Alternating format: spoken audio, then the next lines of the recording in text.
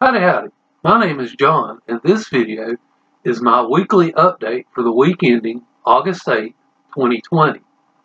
I actually managed to finish quite a few books this week. The first book I finished was The Plains of Passage by Jean M. Auel. This is book 4 of the Earth Children's series. Now I finished this at the beginning of the week and it took me almost a couple of weeks to actually read this book. It's a big old book. It's over 800 pages, and unfortunately the first 500 pages are a lot of description of the landscape, and so it was a little hard for me to get through that. But once you get past the halfway point, it gets a lot more interesting. I gave this one 3 stars. The next book I finished this week was The Tombs of Atuan by Ursula K. Le Guin. This is the second book of the Earthsea series. Of course, this is the first 3 in the series. This book isn't very long. It's only a little over 100 pages. I think it's about 120. So very quick to get through. I had trouble connecting with the main character in this book, and as such, I'm only going to give this one 3 stars. The next book I want to talk about is The Sibling Society by Robert Bly. This is the same author that wrote Iron John. This book is more for a general audience.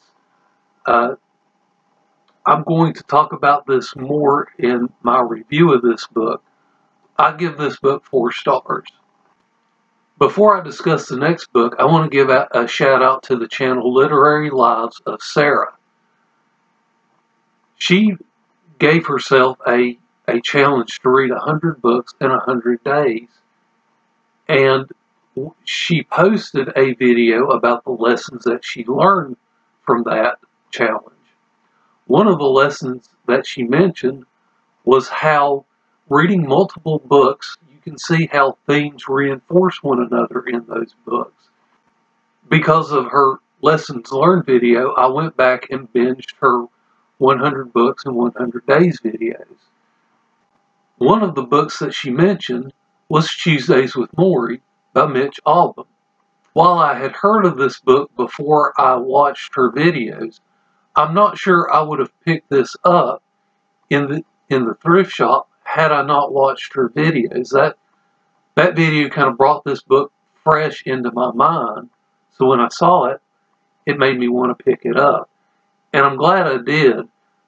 This book reinforces what Robert Bly is talking about in the Sibling Society. What Robert Bly means by the Sibling Society is how now in our day and age, we tend to look at our own age group to see what they're doing, and we disregard both those who are older than us and those that are younger than us. In this book, a man goes back to visit his old college professor as his college professor is dying from Lou Gehrig's disease. And they spend 14 Tuesdays together and discuss life. I really enjoyed this book. It's very well written, and I don't know that I learned anything new from it, but it definitely reinforced what I've already kind of learned in my own life. And hopefully I can take some of the lessons from this book and do better at applying them in my own life. This is definitely a 5-star read. The last book I read was A Wizard of Oz by L. Frank Baum. Now, I'm sure some of you are wondering, wait, isn't it A Wonderful Wizard of Oz?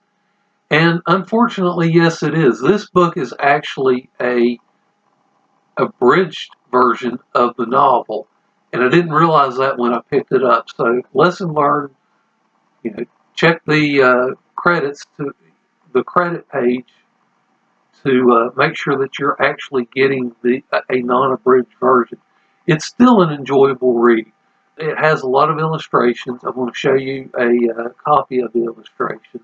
Couldn't sleep one night, so I got up and I was like, you know what, I'll knock this out. And sure enough, I was able to knock it out in a couple of hours because the top's big, it's got a lot of illustrations in it, and it's an enjoyable read.